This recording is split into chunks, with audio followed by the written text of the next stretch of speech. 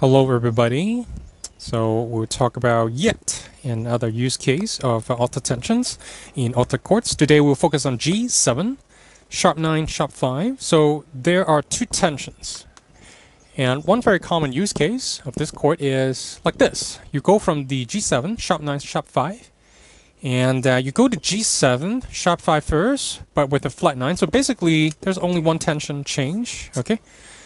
So go from sharp 9, flat 5, you keep the sharp 5 there, okay? After that you can go to C major 7, minor 7, or C dominant 7, it doesn't matter, okay? And for this example we'll focus on the C minor 7th, okay?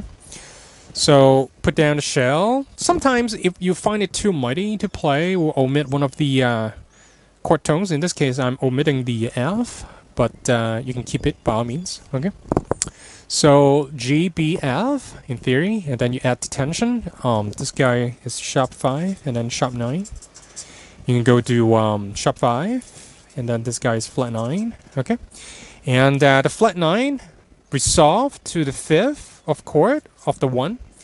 Sharp 5 of the dominant 7 chord resolved to the 9th of 1. If we take a listen to this example here, so G7th. Sharp 5, sharp 9, so let's see. Okay, sorry. So G, B. So I'm ignoring the F. I'm omitting the F here, so I'm not playing this guy here. So just these two as my shell voicing. And then I need the sharp 5. Okay, and then I need the sharp 9. So that's my G7, sharp 9, sharp 5. Going to a G7, flat 9, sharp 5, so still flat 5. Okay, from this to this. Usually, if you go to the 1 chord, that would sound really nice. So say C minor. Sorry. Okay, so let me do that properly. See? You can go to major, so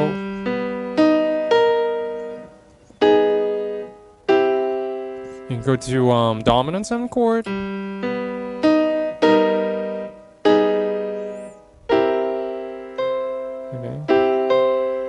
Alright, cool. Let's work out an example on our own. So let's start with A dominant 7th. Okay, so we can put down, let's add the tension, sharp 9, sharp 5, and then you can go to A7. You keep the sharp 5, go to flat 9, and then let's go to minor. So A, B, C, D, okay, D minor. And in this case, probably a D minor 9th, because I need to resolve the 5th. Okay, so D minor 9th, okay. Let's realize it. So A7, so it's shell A, C sharp, G, and then the alto tension would be sharp 5, E sharp, sharp 9 would be B sharp, okay. Going into, let's deal with the tension first, so E sharp would stay, B sharp would go to B flat. Okay, you still keep the same shell voicing. Going to D minor to D, F, A. Okay, so the sharp 5 would become the 9th of the 1 chord. B flat would usually resolve to the 5th, so A.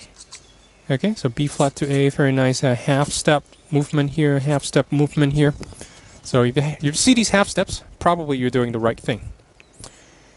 Alright, hopefully everything makes sense. Alright then, I would see you in the next video, okay?